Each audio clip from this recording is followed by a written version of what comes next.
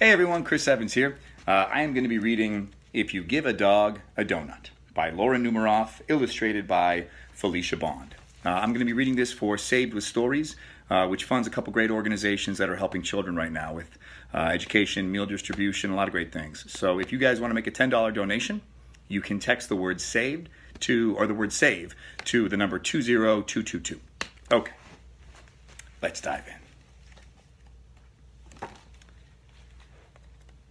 If you give a dog a donut, he'll ask for some apple juice to go with it. When you give him the juice, he'll drink it all up. Then he'll ask for some more. There won't be any left, so he'll want to make some of his own. He'll go outside to pick apples. When he's up in the tree, he'll toss you one. Throwing the apple will make him think of baseball, and he'll want to play. You'll have to get a ball and a glove. Of course, he'll also need a bat, and then he's going to ask you to pitch. He'll hit a home run. Then he'll do a happy dance to celebrate. Dancing will make him hot and dusty, so he'll need some water.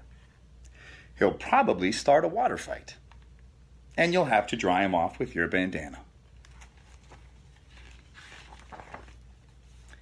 He'll wrap it around his head and pretend he's a pirate. Then he'll want to go on a treasure hunt. He'll find an old kite, and he'll want to make one himself. You have to get him some sticks, some paper, and string. When the kite's finished, he'll want to fly it. It'll go higher and higher until it gets tangled in the apple tree.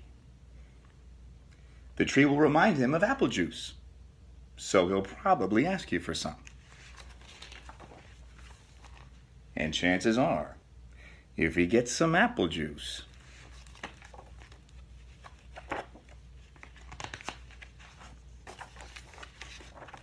he'll want a donut to go with it. The end.